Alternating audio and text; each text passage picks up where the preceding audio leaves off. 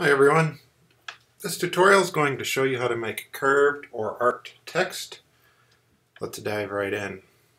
First, find the text icon in the toolbar, or you can use the toolbox at the top. Either one works.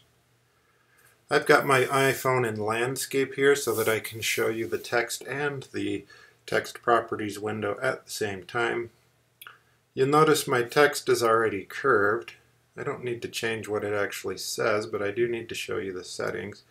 So if you scroll down in the settings, you'll see there's an alignment option. Right now I've got it set to the circle option. You'll also want to play around with the spacing, letter spacing slider. As you can see, it's curved or spread out my text a little bit. That looks pretty good actually.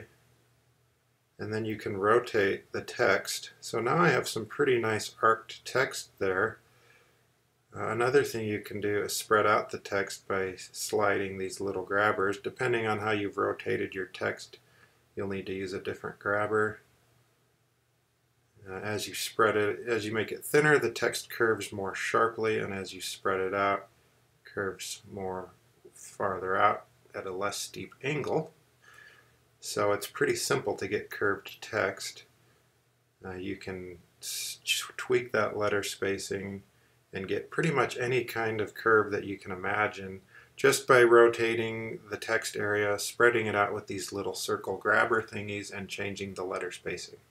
So remember, to get curved text, change it to circle alignment, play with your letter spacing, and play with these little grabber dealios here that allow you to curve the text along a different area. Thanks for watching. That's really all there is to it. Please email support@youdoodle.net if you have questions, and be sure to share your curved text on Instagram, Facebook, Twitter, and anywhere else that social photos are shared. Bye-bye.